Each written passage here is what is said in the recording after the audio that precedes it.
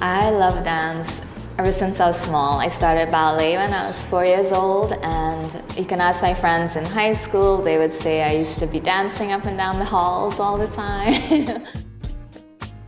It was a good stress relief, good exercise, good way to meet people. I met my boyfriend through dancing. Ballet, jazz, modern, salsa, hip-hop, tango, yeah, just different things. I love them all.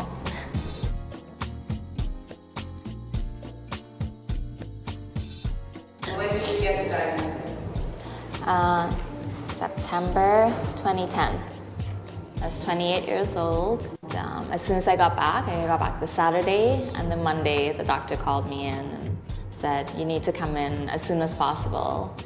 We have to tell you something. So that's when I found out. Seeing Crystal go through what she went through was tough. I was in the room when she got the call.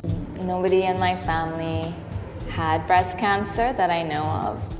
And when I found out, I wasn't even sure what it meant. I thought, okay, it's just a small lump. Like, you just remove it and that's it, right? Because of her, I got to use dance. And I got to give dance a purpose. To me, hope is a chance, a possibility, an opportunity.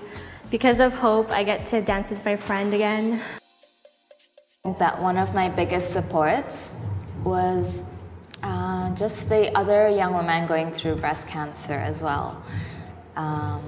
You know, just having somebody there going through the same thing and being able to talk to them. And, I mean, Rethink was one of those organizations that they brought us together. What inspires you then?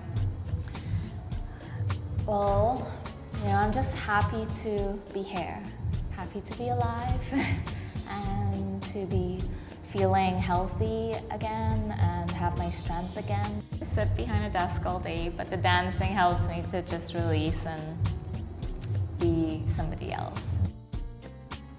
Knowing that I am well and I have so much to look forward to. So you're cancer-free? I would say so right now, yes. I'm cancer-free.